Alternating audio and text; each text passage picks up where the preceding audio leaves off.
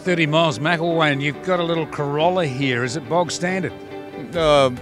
It's a New Zealand new car, Tony, that we built about 12 years ago, and we've competed in the historic championship and the New Zealand Rally Championship. We've done the Top Half Series. We've done Targa a couple of times. It's got a couple of little modifications, but it's nothing spectacular. It's just nice and reliable. So we're talking 120, 130 horsepower, are we? I've given up counting. I probably can't count that far anymore. I'm getting too old. You don't mind? No, I don't mind at all. Okay, so you got the radio going? The radio, yes, we've got wind-up windows as well. It's quite comfortable. It's not the fastest thing in the world, but hopefully we'll be there at the end. Well, you've got an incredible marathon journey here, 1,200 k's of specials. I assume it means, being there in Queenstown.